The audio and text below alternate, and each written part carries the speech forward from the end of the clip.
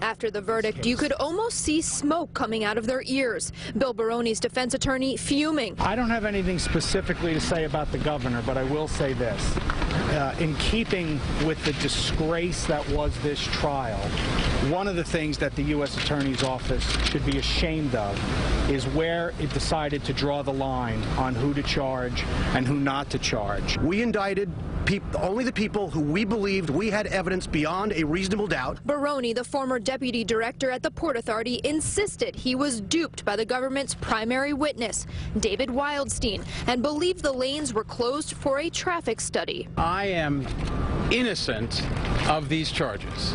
Bridget Ann Kelly, Christie's former deputy chief of staff, who sent the now infamous email, "Time for some traffic problems in Fort Lee," was visibly shaken. I said at the time of my opening and my summation that I felt she was a scapegoat, and I feel now she's a scapegoat. From the beginning, Christie's denied involvement, today saying those people were terminated by me, and today the jury affirms that decision by also holding them responsible for their own conduct. The real question is whether or not the U.S. Attorney's Office is going to go after the governor.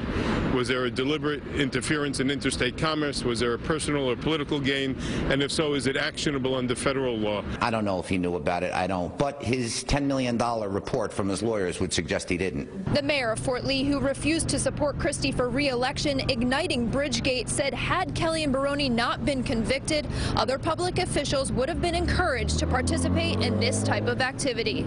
At the federal courthouse in Newark, Meg Baker, CBS 2 News.